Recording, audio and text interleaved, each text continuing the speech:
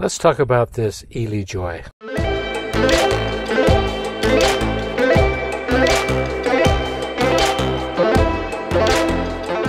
Hi, I'm in the process of installing 12 solar panels. This right here is a DC disconnect for the SMA 3000 watt grid tie inverter that I'm going to be installing.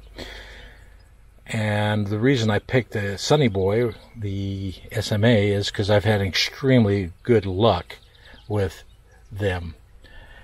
And the bracket to hook on the inverter and bolt it down. Then I come around to the DC disconnect that I'm putting right behind it. And this is a 30 amp fuse because I am going to be running number 10 wire, even though it'll never get up to 30 amps. These 6 panels right here, there are 12 altogether. There are two ground mounts that I'm just putting in. Now this is adding on to the 19,000 watts I already have.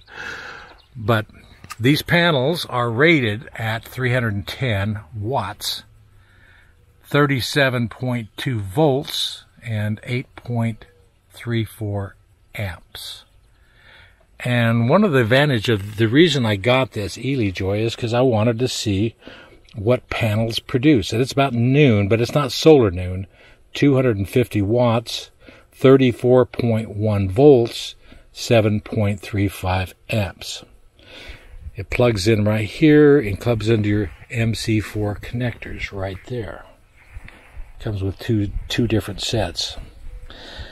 And this puts me in a dilemma because 34.1 volts times 6 is 204 volts. A little over 204, 204.6. The minimum that the SMA requires is 200, but the maximum is 400. So 12 in series would go over the 400 volts.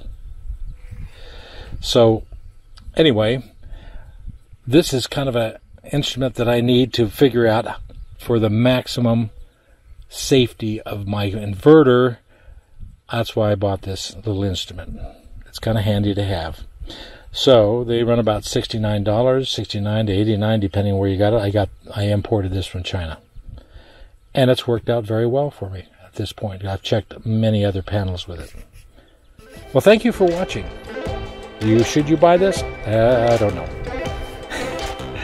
There are other ways of checking it, but this is just an easier way for me. But thank you for watching.